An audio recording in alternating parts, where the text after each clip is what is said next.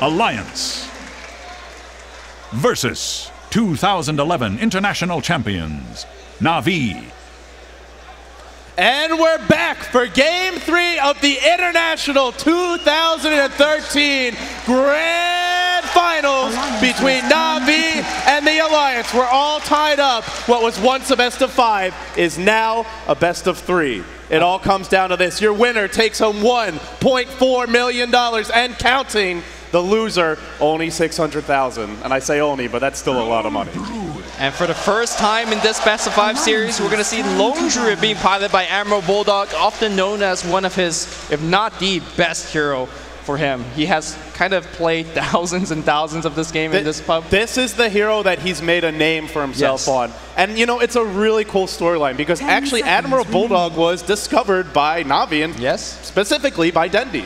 His first competitive experience filling in as a stand-in for Na'Vi. Now the apprentice tries to become the master. I mean, I think Na'Vi's kicking themselves. Like, why did we play with this guy? Why is this guy now on the other side of the booth and threatening to do a lot? But going back to what we heard from the analysts, it wasn't the Bat Rider that Na'Vi had big successes with. No disrespect to Dendi at all, but Kuroki with his ganks, with his relocates, the fact that he was just putting on so much pressure against Alliance. So let's see if with Wisp, whether they could do the same thing. Yeah, I think obviously you probably don't want to give away all those heroes in general, but it was more the way they played the heroes, not the heroes themselves. A lot of early pressure. Alliance didn't expect it, caught off guard, and once Na'Vi had a good start, game was over because Alliance just had very little in the way of comeback mechanics. So going into Game 2, we'll see the S4 Bat Rider, the Lone Druid for Admiral Bulldog. It's still a draft that Alliance would normally love to get. They have given away a Wisp, an EO. They have given away an Alchemist to Havost, but I mean, their lineup a lot more stable and solid in the laning stage already. Yeah, they gotta get some answer to that Bat Rider. Normally there aren't many, and that's really the issue. S4's Bat Rider have a 76% win rate, and obviously Alliance wins quite a bit, so I'm not sure how much that statistic means, but his play on Bat Rider is just absolutely marvelous. He puts so much pressure on your carry, he puts so much pressure on your support. It's hard to stop a hero like Bat Rider, especially if S4 is piloting it. Yeah, now one of the better heroes against Bat Rider in the mid lane is Puck. Are we going to see a Dendi Puck this game? We could be. I mean, Puck is definitely one of his best heroes. We've seen him pilot it all the way back in TI1 and definitely well before that as well. He knows that hero quite well. And of course, it's, oh, never mind. I like these bans from Alliance. No more Funnick Bounty Hunter. No more Dendi Puck. You're going to have to pull something new. And now both junglers have been removed, and Na'Vi are going to snap up Visage. Yeah, some are surprised that they have not gone for the Obsidian Devourer. It's the Outworld Devourer. Yeah, Outworld Devourer. One man of many names. Man of many names indeed. OD does match up against Bat Rider quite well. It's his orbs and his magical damage does quite well against Lone Druid, so I was fairly certain that we're going to see that particular hero, but so far, nothing just yet. Yeah, it's still available, and Alliance already having Bat. I mean, when you play Alliance, Bulldog has played Bat Rider, but they already have Lone Druid. So he's going to play Lone Druid. It means that you don't have to pick up the OD now. You can wait on it. You can get it with the 4th pick here. There's no more bans coming for Na'Vi before, for Alliance before that, and they're not going to go for it because they already have their mid, they already have their offlaner. So I like this from Na'Vi. If they want it, they can get it later. I'm still expecting a Space Cow. I'm still expecting a Spirit Breaker. I called it once. It wasn't here. I'm still going to keep on calling it because this is a hero that they have practiced, and they want to bring it out. I want to see them bringing it out. Yeah, Spirit Breaker is a support that does the damage of a carry in the late 8 stage. He hits like a truck. He's very hard to kill. He's pretty nice against Relocate, right? Because he's got high base armor. He's very tanky with his HP pool. Not an easy kill. Yeah.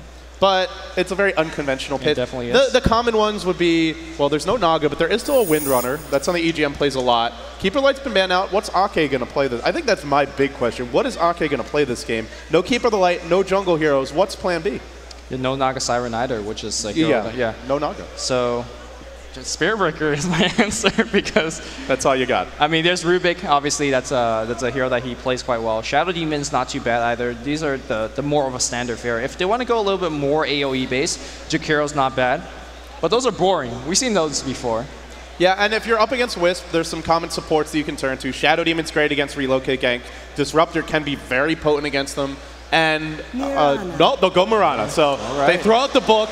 They'll go with something new. Actually, we have seen this before from Loda. When the last time they ran Mirana, they did an aggressive try Mirana, Shadow Demon plus Enchantress. Enchantress didn't even show up. They didn't even need him. It was just a dual lane. Yeah, they use it against Weaver, who normally very, very difficult to kill in lane, but you open up with Disrupt, and then you line up the arrows such that the arrow land, when they come out of Disruption, a ton of damage output from these spells, from your right clicks, and definitely from the SD Disruption illusions as well. So let's see if they're going to follow up here with a Shadow Demon pickup. So in a traditional Dota team, your mid player is normally the 2 role. He's sort of your semi-carry, your ganker in the mid game. The safe lane farmer is normally the carry. But this game, we may see Loda as sort of that utility off-laner role, where he's not getting too much farm, maybe your secondary damage dealer, but it might just be Bulldog who ends up being the hard carry for Alliance, and that's really where their versatility lies. They can put Bulldog in the safe lane 1v1, and he'll beat most players 1v1 with his lone druid. I'll be hard-pressed to see Na'Vi taking 1v1, so Alliance looks like an aggressive tri lane from them. Generally, if you don't want to go aggressive, there's better heroes than Mirana. So let's see where they go. Again, if you go aggressive tri-lane with that Shadow Demon Mirana kind of combo, again, what is really your support? If you go at Shadow Demon as a early game laner support, he doesn't in the mid game doesn't do too much. Now with that said, Demonic Purge is also very, very good against Alchemist. So we'll see exactly what Alliance is up to. Meanwhile, for Navi's side, what are we predicting here, especially for Funnick, especially for Dendi, because those heroes have not been drafted so far? Yeah, for Funnick, his 3 big heroes have been Darkseer, Bounty Hunter, and I would say Windrunner. We used to see him play a lot of Clinks in the safe lane role, but they don't have the kind of draft for that. So I don't expect to see a Clinks this game. That would be really greedy against Alliance. Doesn't match up that great against Lone Druid, especially not against Bulldog. So for Na'Vi, I'm thinking something like the Windrunner, farming the Ancients as that utility offlaner. Dendi's hero still to be determined this game. We've seen a lot of quap from him. No. Early Razor. It's going to be a Razor. So what do you make of this? Yeah, Razor definitely an okay, or actually very decent pick against Lone Druid. If he's sieging your base, for example, and you have some sort of dot on him, he cannot recall it back, and that's when Static Link could just drain every bit of damage from that barrier. And that also means Razor is going to have a huge impact in the mid game. But it really predicates on the fact that you do get the damage drain off, because if you don't, Razor is not really that insane of a damaging hero in the mid game. Yeah, and so we normally see Dendi on the very aggressive tempo controllers, gankers, snowball heroes. Razor is a snowball hero, but he doesn't have the catch-up potential of some of Dendi's other heroes. Here comes Alliance. And Lumi, I gotta remind you, they're on the dire side here. The Ogre Magi is running through the crowd right now. They're going wild. They are. Hopefully they don't separate a costume. But Ogre Magi Alliance in the past have selected round 2. There we go. What a costume. Unbelievable. In the past, Alliance have selected this kind of support heroes. He doesn't do too much in the laning stage. He doesn't give you too much in a team fight. But uniquely, he gives you no other support hero can do is buff up your carries like no other. Attack speed, movement speed, and especially for that Lone Druid bearer, it is very, very, very scary. Yeah, Bloodlust is one of the best support abilities in the game for making a carry stronger. Up there with power, perhaps even stronger. Attack speed and move speed, 2 of the most important attributes to have more of in the game. Now the ban's coming out. The Dendi Quap is removed, so it looks like they actually expect Funnick to maybe be playing this Razor. It could be an off-lane Quap, I suppose. I mean, in a 1v1 matchup against the bear, you just walk up to the bear and link his damage. What does the bear actually do? In fact, if Na'Vi has predicted the lanes the way that they have seen it and matches up Razor against Lone Druid, I could see that actually working quite well for the Razor. If you're Alliance, we have seen some other teams, I think Orange Esports the most notable, where KYXY will take his Lone Druid mid. I have not seen Alliance do that before. It is something they could pull out if they want to rejigger the lanes, but now it's time for our final picks, and then we hop into Game 3. Winner of this game is 1 win away from $1.4 million. Okay, so we have Hiroki Rubik, Visage, and Rubik. Is this a Dendi Rubik? Dendi Rubik? Is it back? Is it back? I mean, Dendi solo mid Wisp is also a thing. Yeah, actually Dendi has been asking to get that solo mid Wisp from what I've heard from other players. So then we're going to see a solo mid Wisp? Potential solo mid Wisp, potential solo mid Rubik. Something different is coming from Na'Vi. If you think about it, solo mid Wisp actually not bad against Bat Rider. But we'll talk about that later as we see Lina Inverse being selected here. So this offensive tri-lane is looking damn scary. Open with Fire Blast, you follow up with Light Strike Array, you follow that up with a Sacred Arrow, and suddenly that person is dead. I mean, Alliance, you look at this draft, and they've got great lanes. Lots of burst damage, a very strong soul in the Lone Druid, and the S4 Bat. It's a pretty classic Alliance draft when they do go aggressive tri-lane. But Na'Vi have a lot of heroes that feel like they could just counter what Alliance is throwing their way. So now, Lumi, it's about time to get into Game 3. Winner of this, 1 win away from taking home the Aegis of the Immortal. And they're probably going to get a lot of Aegis this game as well. Hopefully we're not going to see a 16-minute route this game. We're going to see something, a closer game, just echoing what the sentiments of our analysts outside. Yeah, we've talked a lot about level 1 Roche, so I do want to say this is not a great level 1 Roche lineup. They can't really do it. They got Light Strike Array. It's going to take forever. They got this is not a level 1 Roche lineup, so right, Na'Vi don't have to worry about that. All right, let's see who's actually playing what here on the Na'Vi side. 3-time finalist KuroKy will be playing your support Rubik. Dendi has swapped back to his Wisp. And is he going solo mid? We'll have to see. Funnick is going to be on Razor. Havos 4 on Alchemist. And last but not least, Puppey, Drafter, your support player on the Visage. On the side of Team Alliance, yet to drop a set at the International 3. They lost a game, but this happened to them before, and then they took down DK. Can they do it again? Can they shut the door on Na'Vi? We'll start to answer that question now. Alliance, EGM, your 4-position Lina, Ake, the 5-position Ogre Magi, Loda, normally the hard carry, on the semi-carry, the Mirana. Bulldog will be going mid as the Lone Druid, and that puts S4 into the safe lane on the Batrider. So already, it looks like Alliance expecting Na'Vi to do something weird, and they will be right about that, in fact. So these lanes now, I think, looking pretty good for the Alliance, actually. Yeah, I mean, there's just mind games all over the place. What Na'Vi wanted to do is get a Wisp Batrider matchup on the mid lane, because it's actually somewhat difficult for a Bat to get the kill. You can always tether away to a creep wave that's coming to you and then run away from the Bat. Now, instead, he's going to get a Wisp Lone Druid matchup, and of course, Lone Druid has a ton of early game harassment power, especially coming from that Spirit Bear. And if you look at that Wisp, 0 armor. He is going to be taking a ton of early game harassment. Arrow to fly, KuroKy calmly dodges it, and from the high ground, nice. Puppey denies the haste. Smooth and polished teamwork from Na'Vi. Alliance now will make a foray into the enemy jungle. They're going to wrap around. You're up against the solo mid Wisp. Generally, you want to ward block the small camp.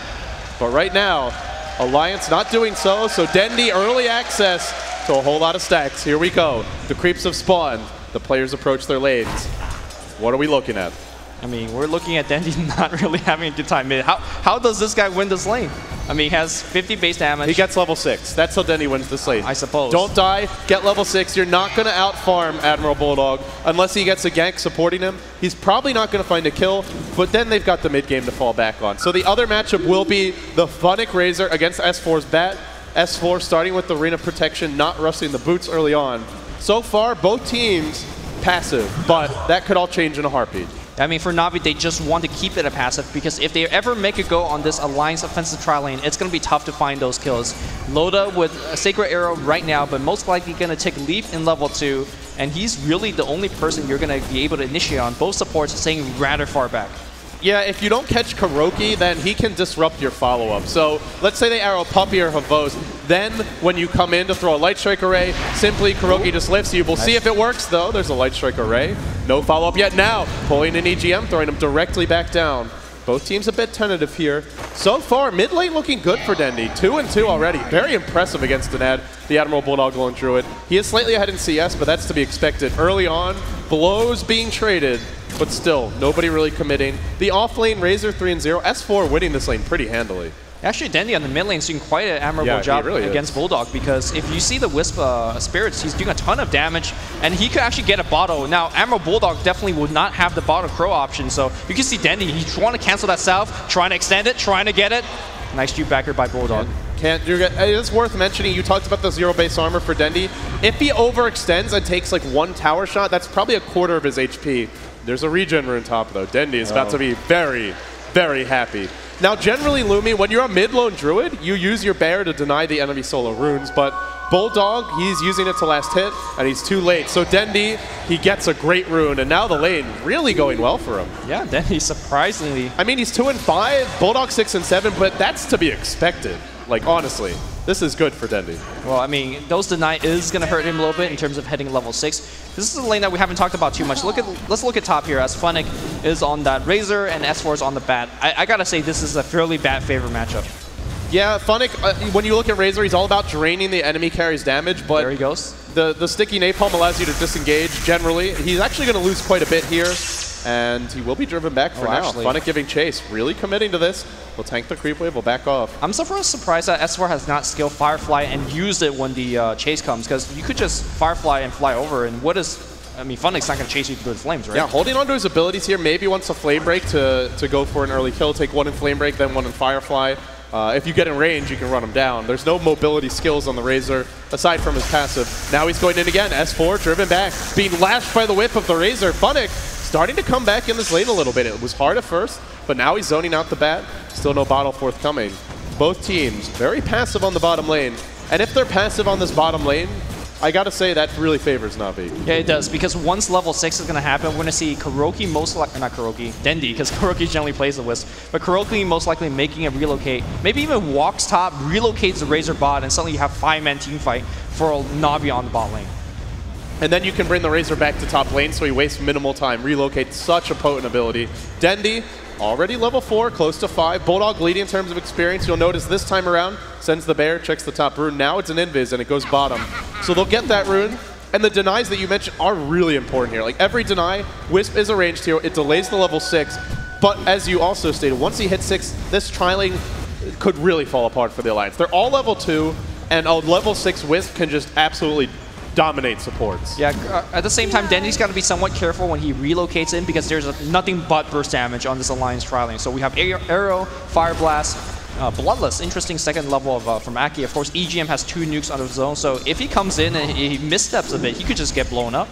Yeah, Bloodlust is really nice early on, because auto attacks are pretty important, and I mean, it's such a great chasey ability. We'll see if he levels it up. It synergizes great with the bear, and when you're support Ogre, levels are at a premium. He's not a great flash farmer. He's in the off lane, so going for early Bloodlust, he might not get to level up both of his other skills until much later on. I actually think this is a great build, and it could really accelerate their push and their Roshan attempts if they go for them later on. Dendy coming on the mid lane here, using those spirits, harassing away at Bulldog. Bulldog dropping to about...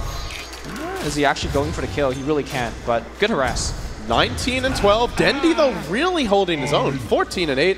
And he's been saying that Wisp is underrated as a solo mid. I did cast him playing this once. It was not against the Alliance. It was against sort of what we would call a tier 2 or tier 3 team. He crushed. We'll have to see if he can crush them, though. They're going to be a much stauncher opponent here. Well, level 6 is coming quite soon. I mean, generally the timing for level 6 on the mid lane is around this, although the harass... Oh, the root comes here. No tether. Dendy's in trouble. He's got nowhere to run. He's going to be the first blood. The Bulldog root does it. And now, Alliance in a commanding position. When you have no base armor and when he gets a lucky root on you like Meanwhile, top lane, S4 prepping with the Firefly, but with the damage stolen, does he look to go? He's got a bottle charge here. No, he'll back off. Yeah, he can make plays like these, and if it doesn't work out, he has a very safe escape because of Firefly. Not once Dendy's level 6, though. Not once he's level 6, you make that play, you might just die. Back in the mid lane here, Spirits are coming in against Bulldog, trying to get the root. If he gets a root, he could get the kill. There's always a tether for Dendy. The next creep wave's coming. I mean, that situation mid for Bulldog was very unique, right? Because he got the root right after the creep wave was there, and Dendy was next to it. So there was no ally to tether to. It's not a dual lane mid, and there was no creeps to run away from. Sure, you can tether to them, but they're right next to you. You're not getting away. So this time around with full mana, with bottle charges, Bulldog can maybe zone him out, but getting a kill will be a bit tougher. Yeah, we're talking about Dendy leaving his lanes when he gets level 6 for a relocate. Ganks is making it happen right now on the bot lane. KuroKy, there's a leap. They want Aki first. Toss him back. One-man stand against Loda. Loda dropping low. They're going to focus him down. That's 2 kill going to Na'Vi. We expected the rotation. Here it comes, and Dendy strikes fast and hard. Yeah, solo mid Wisp, lose your lane, gank the other lane. That's the power of this hero. Straight back to mid, back to farming. Bulldog going for early phase boots on his bear. He loves to rush Midas, but this game, he's not doing it.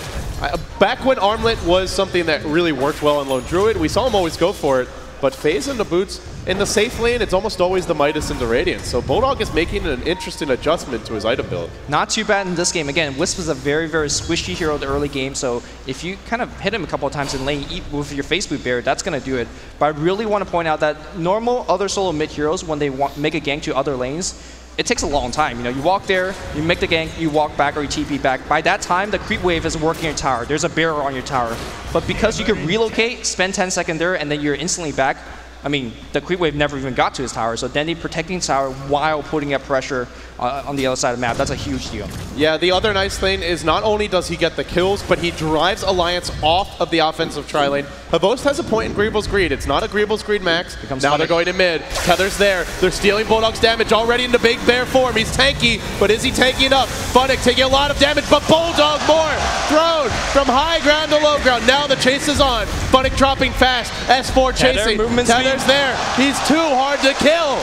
They can't bring him down. Alliance getting outmaneuvered at every corner. The bottom lane in disarray, driven off of that. Now Bulldog falls mid, not rushing on Midas. Nobody's really farming that well. Loda not on a hard carry. They don't have the best split push lineup.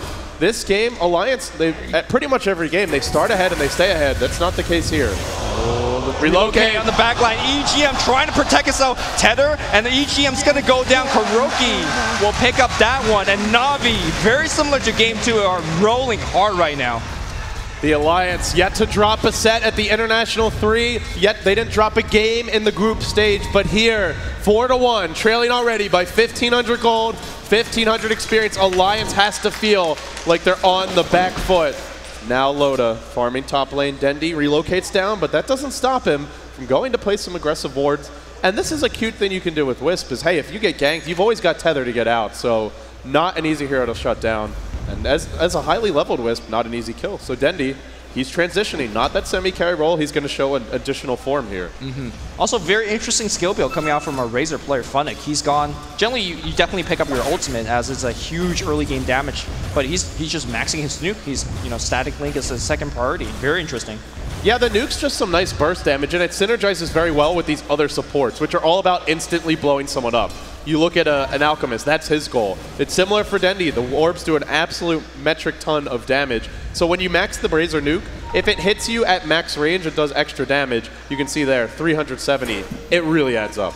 Well, I think they're going to try to set up a play here on the mid lane. A little bit of a Tether movement speed being granted to Kuroki. By the way, Relocate's going to be back up in about 5 seconds.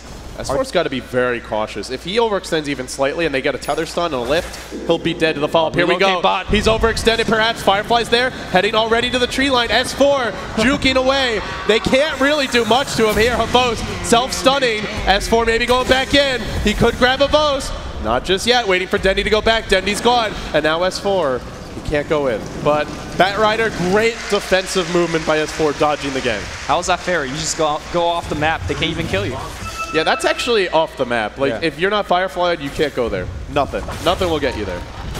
Firefly, though, it knows no boundaries. Well, actually, missing that gank and not having Relocate for the next 50 seconds or so is going to be somewhat annoying for Na'Vi, because what they want to do right now is keep up pressure and make sure that nobody on the map is farming. You can still load up very confidently, going up forward up top, getting a couple of last hits. Mid lane, they're not really scared too much either, because Relocate is down. Yeah, I agree. It's a setback for Na'Vi, but I feel like the rhythm of this game is a Na'Vi rhythm. Lots of early clashes, the potential for more, Havost farming, not having to join the fights, but being able to very soon. Alliance, they're so used to playing from being ahead. They're so used to the defensive tri-lane, stacking the neutrals, stacking the ancients, Bulldog catching up on Prophet, Bulldog going for an early Midas on Lone Druid, S4 getting a very fast tempo controlling item like a Blink. They're not getting those items. It's just a game pace and a style that they're not accustomed to being in. They'll really have to show some versatility here, because this is not their comfort zone. Yeah, Na'Vi definitely has shown that versatility. That's why they're always deep into those tournament running, and that's why they're still here fighting on against Alliance, despite Alliance having a great run to tournament so far. So now, I mean, the clock's starting to tick. You're seeing big items come out. There's a Shadow Blade for Havost. There's an Urn for your Wisp for Dendy. And that next level of aggression, the second wave, it's going to be a lot scarier. Here we go. It's going to come soon. Don't be surprised if Havost TP's in. He can farm. He's going back to Agreeable's Greed Max, but we know Havost, man. He wants to fight. I really like the way that Alliance is playing so far right now. They know Relocate's up. They got to respect the ganking power of that Relocate. But look at the player's position. You have your supports just hiding behind the mid tower, hiding behind the top tower. They are not going to show themselves on the minimap. They're not going to get picked off. Druid just jungling. He's going to slowly rotate back to the other lanes. And of course, Mirana as well as S4 will back up on the mid lane. They could confidently show themselves. So despite having very aggressive hero on Na'Vi side, S4 and the rest of the team not too scared.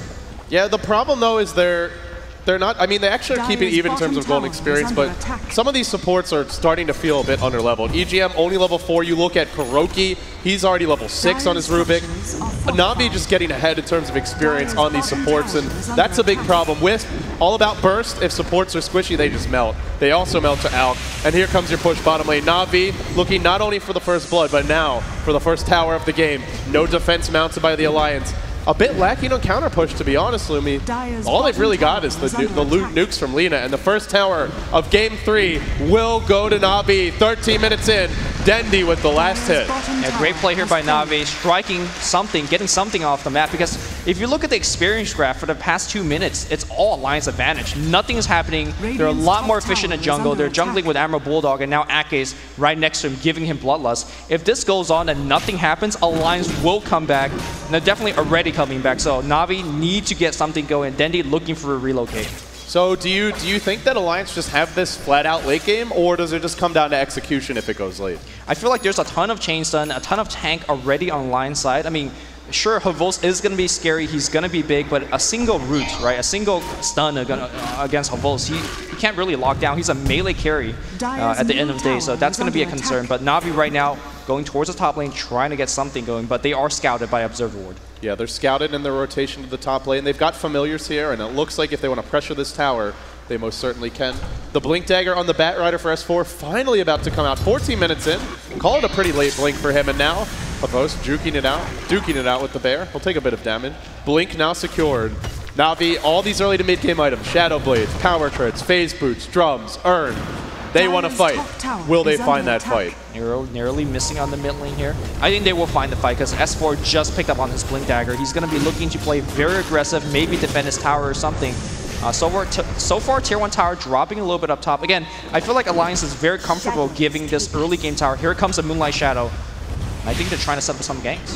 Navi, meanwhile, they're heading towards top. Alliance too late in pursuit. They'll back off towards mid. Kuroki is spotted. There's a blink. There's a lasso. He's running. Does he get off the lift? Too late. He's been caught by S4. Now he's dead in an instant. No relocate. Alliance finally getting on the board in the mid game. They'll pick up their second kill. And now the Tier 1 mid, it's going to fall fast. Bulldog getting closer and closer to that relic. 2.2k gold. I'd be shocked if he doesn't go for it. He really likes his farm. Yeah, and Relic is going to be an issue because if you look at Navi's side, they have a ton of heroes that are very, very low in terms of health. So I think Alliance right now is fully in the advantage. They got a kill in the mid lane. They have got a Tier 1 tower. And in fact, I mean, in theory, they should be behind. They should be scared. But as they're roaming as 4 or 5, they're not going to get picked off. Not by Dendi. And you talked about the tankiness of them, maybe allowing their tanky lineup just withstanding the ganks. They're also very elusive on these heroes. The Blink Bat with Firefly, we saw just with Firefly, he can dodge away from relocate ganks. Your Mirana's got leap. Your lone druid's not mobile, but he's very hard to kill. So if the relocate ganks stop and they're not finding them, Havos didn't go Battle Fury, he didn't go Midas, he didn't go for the greedy build, or the more farming-oriented build, I should say, that we saw last game.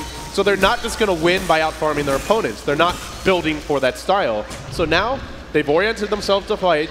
They're not finding fights. Alliance are feeling more comfortable. Yeah, but now Navi putting on pressure mid. Tier 1 tower siege on mid, but I guess S4, he's got his flaming lasso and I got a couple of seconds. Oh, flies the arrow. It lands on Funnick. Too far away, though, is his team. They can't engage. But that was a nice arrow. Here comes your bear. If it gets a root, they might jump. No, not yet. This bear is already really scary. He's got no item aside from phase speed on top, but with Bloodlust, he's running very fast. He's attacking very fast. Yeah, in theory, you talked about it, how Razor is a counter to Lone Druid, but that's assuming that Funnick can withstand the damage that comes out from Alliance. And to be honest, if he runs in with no BKB, he's in a lot of trouble. The bear starting to take some chip damage. Funnick low. Arrow to fly. Hits. What a snipe. But is there follow-up? S4 looking to leap. Not going yet. Tower's low. Familiar stun. It gets denied by the Bulldog. Now Havos fishing for a stun. He's about to self-stun. Alliance, though, not going yet. Aloda's just sniping them all over the place. Again, I mean, that deny was absolutely huge. Navi spent 5 members on the mid lane, And they're now going back. They don't have too much to farm. If you look at the creep wave, there's a huge wave up top, so Alliance is going to clear that up. In fact, you see Na'Vi farming the jungle as 5 members. They are definitely falling behind in terms of gold experience, and they will not keep up with Alliance. They don't have an answer for that lone druid once he gets a Radiance. Yeah, and you're talking about the gold, and it is going Na'Vi's way, but you got to keep in mind that they have 1, 2, 3 towers down. Alliance only have 1. So once Alliance, if they win a fight and they get 2 towers, they maybe get a Roche. That gold graph that looks like it's Na'Vi's favor will instantly go the other direction. Here we go. Leap onto Havos. Trapped in the jungle. Sentry Ward's prepped. They found it, but Dendy wants to bring him home. No, not relocating yet. Turning around. Throwing out the stun. It's a trap. And S4 will fall. Na'Vi were ready. They were prepared. Alliance thought they had him. There was no, even with the Laguna Blade, it just wasn't enough damage. Very, very important counter gank here. And Dendy now have both traveling as a pack. They're thinking about relocating. If they see anybody, they will see EGM on the mid tower. Oh, EGM, you thought you were safe. You are never safe from Dendy. Wow, that was a pure anticipation gank. Because you look at it, they have vision now because their heroes are here. This Observer Ward spotted him running back, and they just knew he'd keep on running all the way to the base. Beautiful movement from Na'Vi, leading 6-2, but they got to keep it up. They get the kills. They can't sit back and relax too much. Late game, Lone Druid, very hard for an Alchemist to deal with until he gets to 6-slot status. He can just man fight the Bear. So the mid game going to be tough. In comes an arrow, hits a creep. Off the mark from Loda, unfortunately. Now the tower falling fast. They'll maybe look for a deny here. They're still defending. Na'Vi are going to back off. So, I mean, Alliance, they give up a kill. They're hanging on, though. They're definitely hanging on. Again, it goes back on how the next 5-10 minutes is going to play out. For right now, in these last 2-3 games, Na'Vi's playstyle is actually reminding me, quite frankly, of Orange. I mean, if they are getting kills, they're rolling hard, they're getting everything on the map. They're getting enemy camps, they're getting towers. But when they're not getting kills, it doesn't feel like it's the same team. So on that last 5-6 minutes where they didn't get too much done, we saw Alliance slowly accruing gold, slowly coming back. And when they do get the kill, obviously, gate towers. Back in the mid lane, they're trying to gank that Bear, but it's elusive. And by the way, that Bear has a Sacred Relic, so... Yeah, he's had it for a little bit now. 100 gold up on Bulldog. Radiance is forthcoming. And once the Radiance is there, Na'Vi, they really want to gank, but they'll have to defend against that split push. The tower low, no defense in sight. The tier 2 mid will fall to Na'Vi. Alliance, they're bending. They have not broken yet, and they're just waiting for some items here. Once those items come, though, they'll change their tenor. Yeah, at the same time, you can't be too comfortable if you're Alliance. Sure, Radiant Spear is a big deal, but at the same time, your Mirana right now, not really doing too much damage. Bat Rider is more or less just a kind of a great initiation hero. He doesn't do too much. Doesn't have a Force Staff, for example. Doesn't have a Shiva's Guard. So they are very reliant on Bulldog surviving in these team fight, and that really comes down to how well the focus fire is going to come from Na'Vi. So we'll see how Na'Vi places. The ball's definitely in their court. This is yet another game that Alliance has given away the Wisp to Na'Vi. We've seen this quite a few times, and it does force you to play differently, right? Because normally Alliance would be stacking the jungle camps, they'd be maximizing their jungle farm, they'd be stacking the Ancients, and they wouldn't be rotating as 3 or 4. They'd spread out, they'd use their wards and just their predictions and their map movements, their anticipation to bait Na'Vi into fights and win those fights. But you can't do that against Wisp. If you're just there like, okay, we'll TP and we'll counter gank, no, too late, you're already going to be dead. The tier 1 bottom, now denied by Funnick. The Wisp is really forcing Alliance into a less... They're not farming as much as what they want, and it's because of the Wisp. Volt's dropping quite low here too, Ancient Stack. Really want to finish it, but probably need to pop his ultimate. And but he's got 4.2k gold. You get an AC, and it won't help you against Radiant Spur, but it will help you kill off the Bear, and it helps you 5-man. It really helps you push. Do you think he'll favor the AC here or the BKB? Because there's also a ton of Suns and nukes coming on the other side. Yeah, it's a tough call. There's a lot of stuff that goes through BKB. We'll just have to see which direction he wants to go. I think AC is a bit better as far as the Death Ball item. It makes your whole team stronger, and no, Reaper. Oh, he's going hard. Yeah, so pure tank from Havos. I mean, we saw in that last engagement where they used the Lasso to initiate on him. They didn't even really kill him, so now with the heart, he is really safe on the front line. That's a 21-minute heart on Havos. Oh, that's bad farm. I mean, last game he had like a 10-minute AC and like 20 minutes the game was over. He's right? probably very disappointed in his 21-minute heart. I'm disappointed in Havos. Havos, though, he didn't go for the Midas this game. His farm has been delayed a little bit. Did max Greevil's Greed. Remember as well, this farm, he's up against aggressive tri-lane early on. So Havos right now, 2-0-2, weathered the storm. Dendi really blew the lane open with that early relocate, and since then, he's been farming. Now though, set the clock, because Bulldog just got his Radiance. 22 minutes. We've seen him get one at 14 minutes along with the Midas. So it's late by Bulldog standards, but he's got it now, and now he can work towards those next big items. It's game 3 of a best of 5. Whoever wins this is 1 win away from claiming the Aegis of the Immortal and being the International 2013 champions. Still though, the game very much in the balance.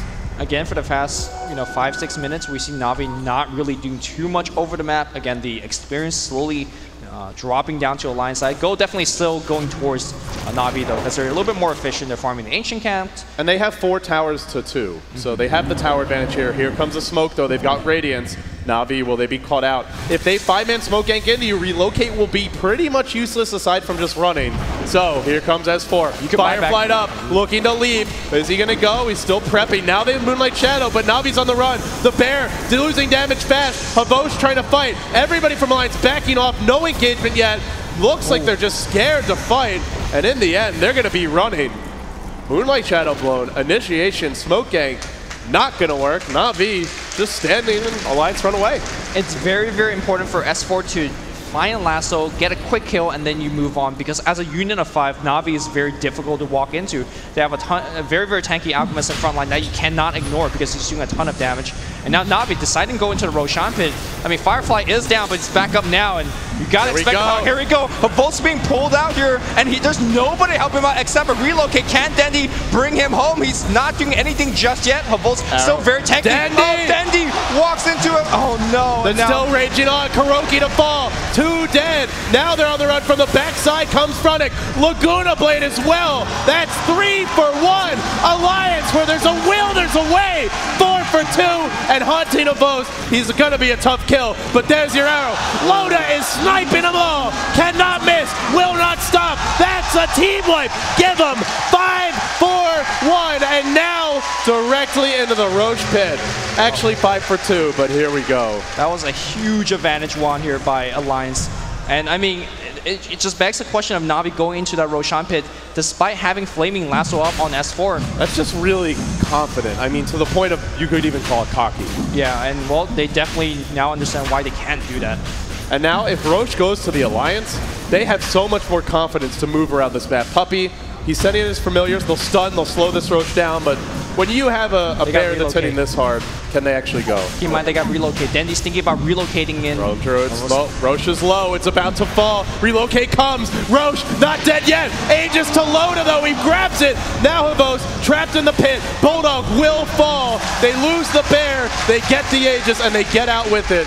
So all in all, pretty close there. Slight advantage maybe to Alliance. Yeah, I know it was really crazy down in that pit. I'm not sure whether it benefits Alliance a little bit more by having Bulldog pick it up, for example. Yeah, I think you really want Bulldog to pick it up, but they do hold on to it, and Loda's going to be a credible damage threat. He's got a Yasha, drums, as well as phase boots. Now he goes towards the Manta or just the next damage item. It doesn't seem like it's actually a lot of damage because he's only hitting for like, 125 damage. Keep in mind with the drums activated, with the attack speed that Yasha grants, and of course Bloodlust. Like, he is going to be hitting quite fast, so there is some legitimate damage coming out from Loda, but Tier 2 now goes to Na'Vi as they're carrying more and more advantage. But this gold graph and experience graph, it's not really leaning on any team side. Again, Alliance getting more experience is a concern for Na'Vi because this team, they always have to roam as 3 or 4, especially Dendi, right? He's always sitting with Havos. That means his experience gain is not going to be too impressive.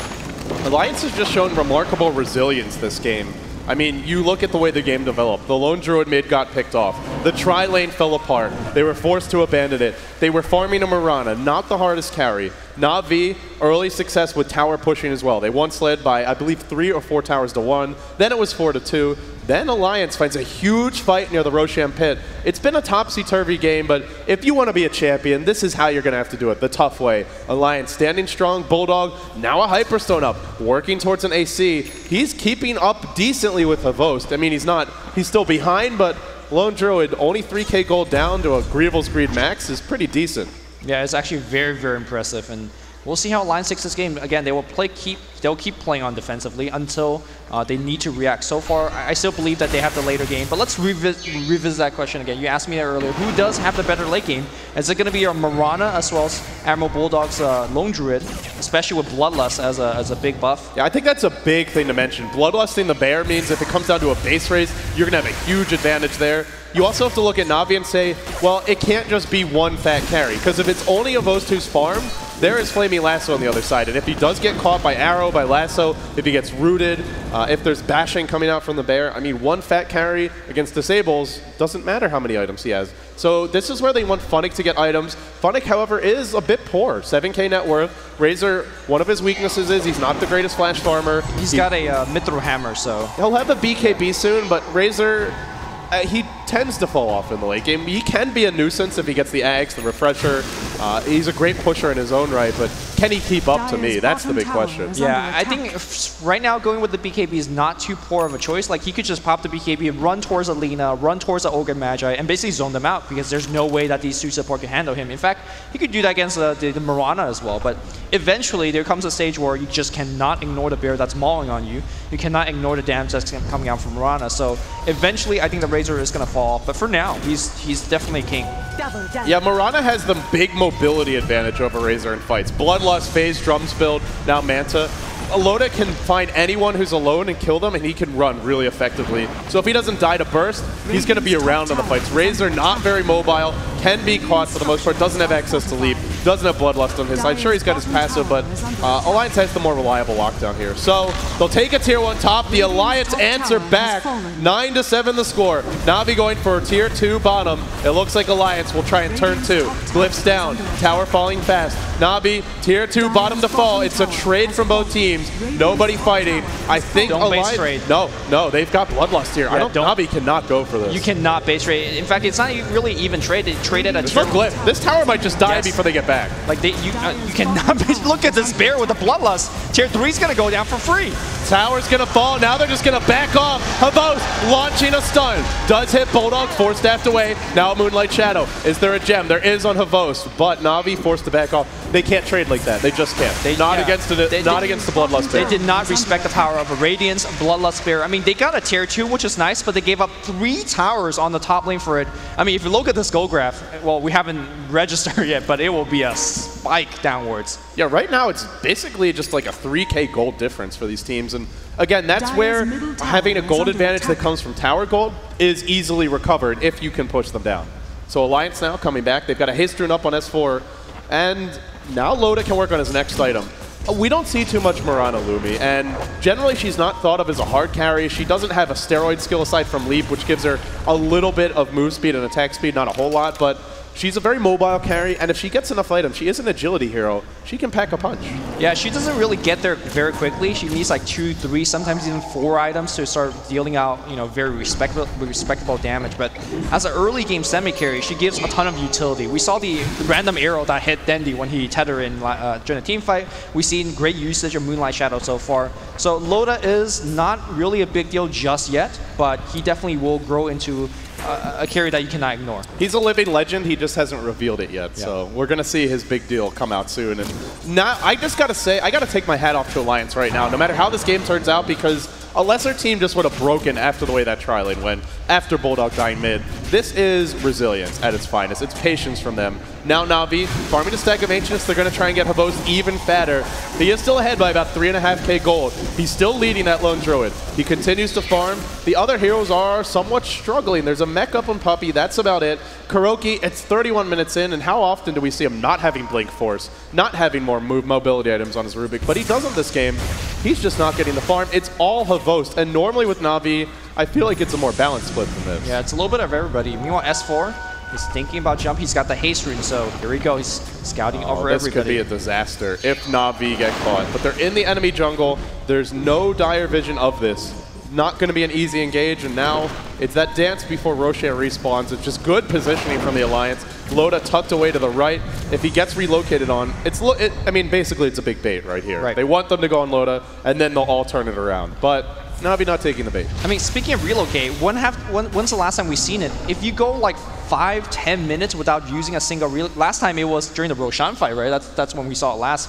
That was 6-7 minutes ago. If Alliance is dodging relocate ganks for 6-7 minutes, you have done well. Support, again, always hiding in fog. And nobody exposing themselves to the danger of that Wisp. And look at this. They're just going to keep on taking trades because they have the Lone Druid Bear, which hits like a truck. The tier 2 bottom's going to fall. Now they have to defend mid, but S4, he's got a Blink Force. He's got a Lasso as well. Dendi will be essential to keep him safe. The tier 3 mid falls. There's no glyph available. In comes the Bear. They're looking for a root on Havos. The Bear's damage being stolen. S4 leaps in, grabs Funnick, but can't kill him off. He's low. He's not dead. No damage to bring him down. BKB from Funnick. Na'Vi standing strong, but they lose him.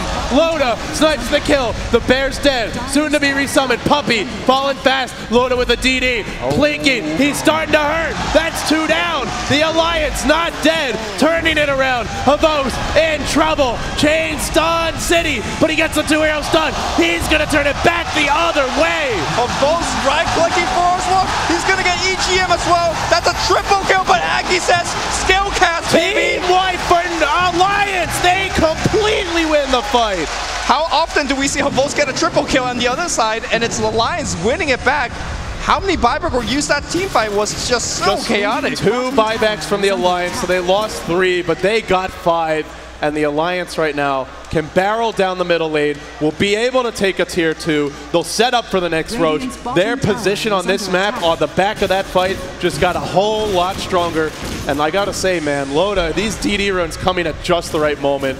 And you can see, you kill the Bear once, you focus the Lone Druid Bear, that's great. Bulldog resummons it, and he goes right back to work. Yeah, you gotta kill the actual Bear back in the mid lane here. S4 gets dragged, and Funnick, he's gonna get blown up. No BKB being activated. The familiar drops a little bit too slow, and with 2-3 heroes still dead, I think they're gonna try their high ground look. Yeah, there's no relocate right now. It is cooling down very soon. I do want to mention KuroKy stole Lasso, but doesn't have a Blink Dagger or a Force Staff, so can he actually use it? That'll be a lot tougher. Now gets hit by an arrow. Uh-oh, here comes the Bear. No, they want the tower. Look at this tower. Look at it melt. Now Glyph forced out again. You know, Na'Vi... Havos self-stun. Na'Vi keep on having to use Glyph just for these casual pushes. Like, Alliance aren't even committing to a fight, and Na'Vi have to Glyph for that. So if they lose another fight, that could just be racks and maybe even game on one bad fight. Basher's coming now, so if you think you could run away from this Bear, I mean... Arrow to fly, completely off the mark, but yeah, the Bear, one good Basher on Havos and he's probably dead. I mean, again, Basher, it's a very standard item, but we have not seen Basher with Bloodlust. Like, this guy's attack speed is just so far off the chart that what do you do? I guess the best thing to do is to focus and finish Admiral Bulldog, but so far Na'Vi has not been making that play because you cannot ignore Mirana, you cannot ignore the 2 support that could, in theory, blow you up with things like Laguna Blade and a multicast. So right now Na'Vi has a ton of stuff to worry about and not nearly enough DPS to actually get all those kills. Na'Vi, though, they did take a tier 3 mid. They defend their base for now. So in terms of the tier 3s were even, the tier 2s were even. Gold experience really close. 7.5k gold. This is really a slugfest. The analysts wanted a closer game, and we're getting one. And here we go. Havos in the front line. They found Aki, but they relocated forward. Kind of wasted, but they will get the kill. Not really ideal. Now Aki just says, okay, I'm buying back. Lasso, though, stolen by KuroKy. He'll find S4. S4's dead. Now they relocate a few steps away. Dendi's low. Dendi's not dead. And Havos is on the hunt. No, stunned, isolated, can't finish the job. Bulldog cleaning up on the backside. He's not been focused yet. And now he might find Funnick. Where's that Bear going to go? Nothing just yet. Now he's on the run. Amro in a little bit of trouble. There's a haste run on Dendi. Uh-oh, Lumi. Uh-oh. Bear's going to drop. He's got to resummon. Are they going to fight? No, another Bear death. More gold into Na'Vi's pockets.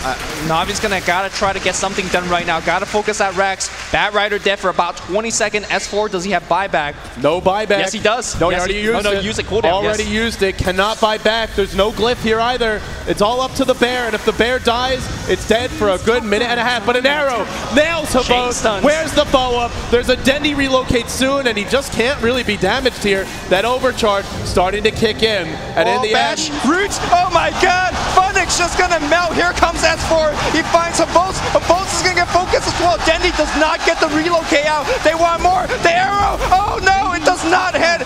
S4 says, I'll clean up, no problem.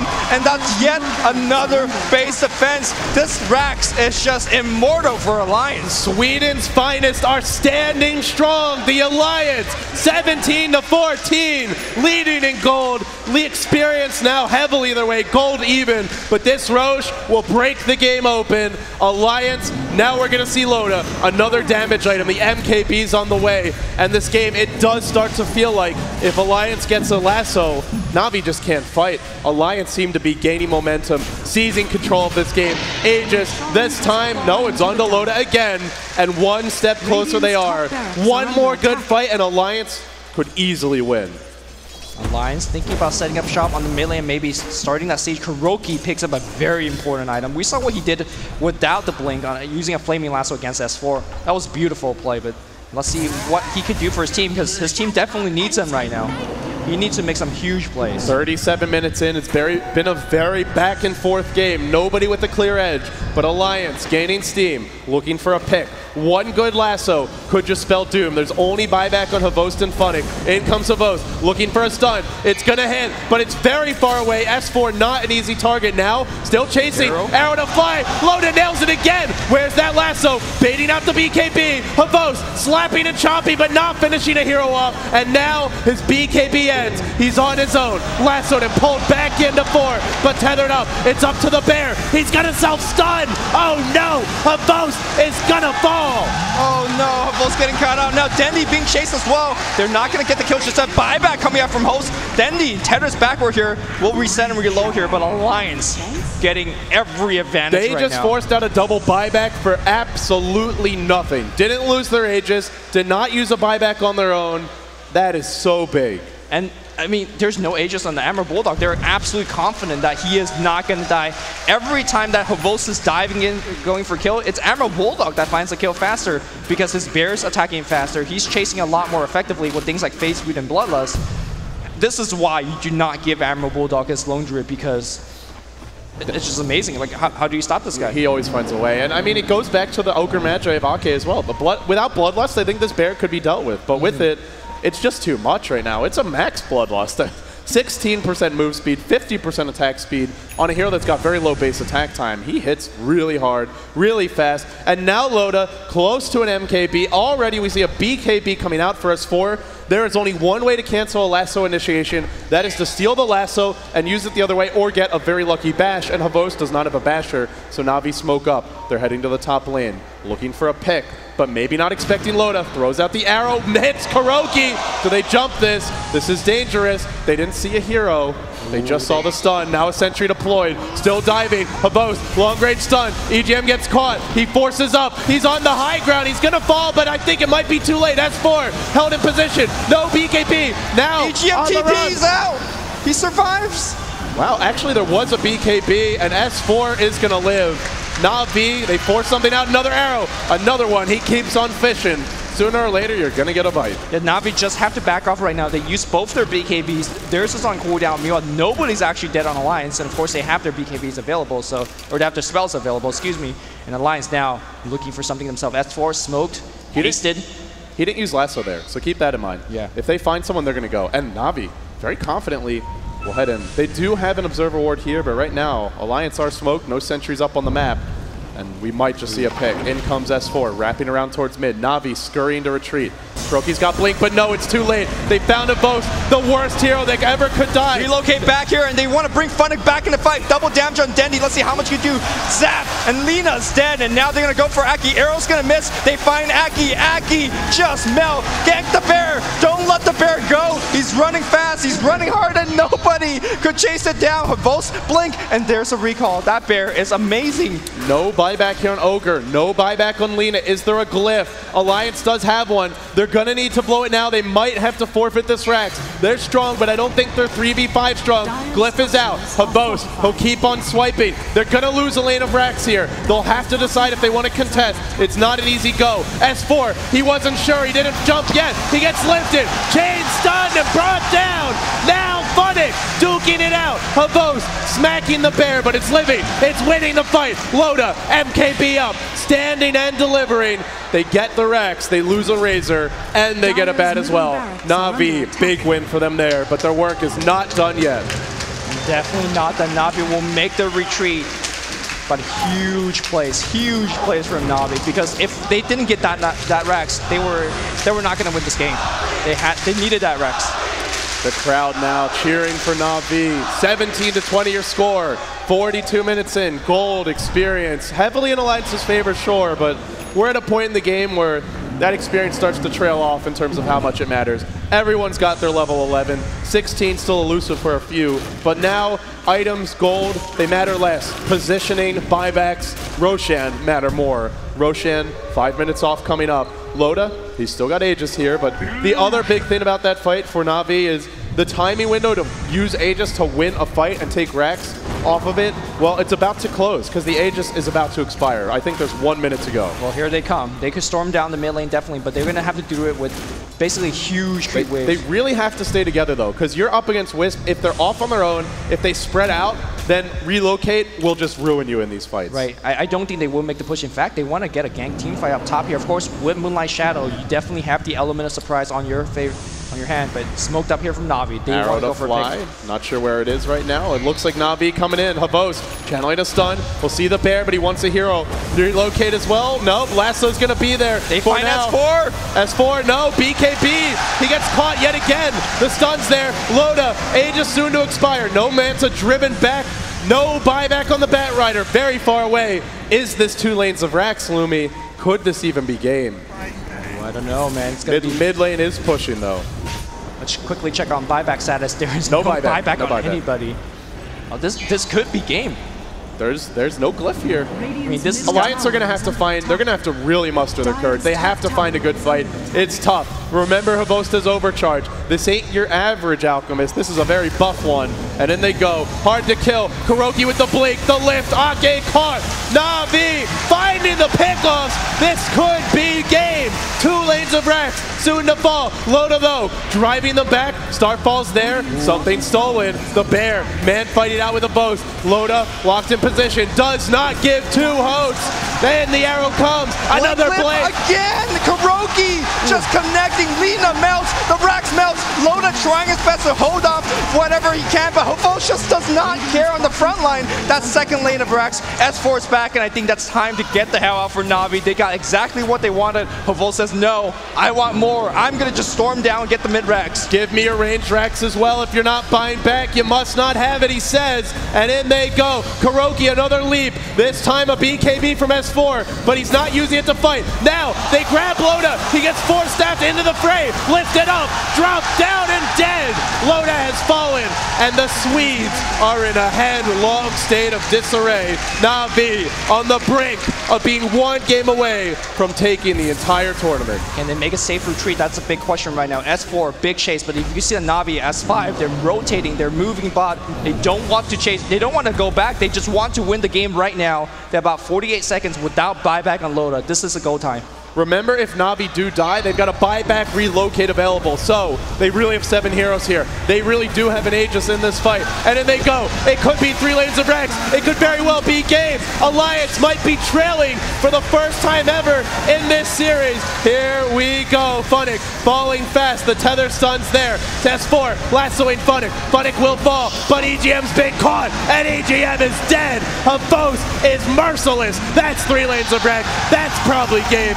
He's got the buyback. He's still alive, and Alliance are on their very last legs. Then the overcharging, blocking damage, earning himself. Havos is immortal. They disarm, and they're going to keep on right-clicking. Havos still alive. How is this man alive? Finally, he'll die, but he buys back. Dendy will too. They're coming right back in. Actually, no relocate. They do lose a few. They lose 4, but that's mega creeps. And Alliance now, good luck leaving your base. Na'Vi pulling this game out of the hat. It felt like the momentum was tipping against them, but they found the fights. They found the pickoffs, and all of a sudden, This is their game. Alliance has 1 minute to prove himself. They have to just storm down the mid lane and go for the throne right now because they wouldn't extend the game. You can see entire team is just trying to A-collect down mid. Let's see if they can do it. Remember, they do have the bear. Remember, they do have extra attack speed on him. Remember how hard Demolish hits. If Na'Vi screw up here, they did use a buyback on Avost. If somehow he dies, if they mess up this defense, it could very well go the other way. But here comes. This is the last fight for Alliance. It's going to be really hard. The one thing that we have not talked about at all is that Dendy's got a Heaven's Halberd. That is disarm against the bear. When you rely so much on a single target, deal that damage, and obviously... And a Divine. Oh, they're going for it. I love it. Alliance showing some real cojones in this match. They've got to win this fight. Loda has a DD as well. This bear will absolutely murder anything. Bears win games. Will it win this one? There's a glyph on Na'Vi. There's a buyback on the Wisp. Arrow not going to accomplish anything. In comes the bear. In comes S4. He's found Funnick. In comes the Avost as well. Disarm against the bear. He's not doing anything. Funnick survived the initiation. Avost says, bear. I want the rapier. I want your Aegis. Thank you very much. The Divine Rapier is now on Funnick, and Na'Vi are going to cut Alliance's head off down the middle lane. GG! They started this series off 0-1. They started this series off looking like they had no idea what they were doing, and yet here they are, leading 2-1. The defending International 1 champions fell short last year, but this year it might be their chance to return to their former glory. Do we count on Na'Vi, or do we say 3-2 Na'Vi? Are they making a comeback, or will Alliance We'll find out. And on that note, we throw it back to the analysts. Guys, Na'Vi's close. They can taste it.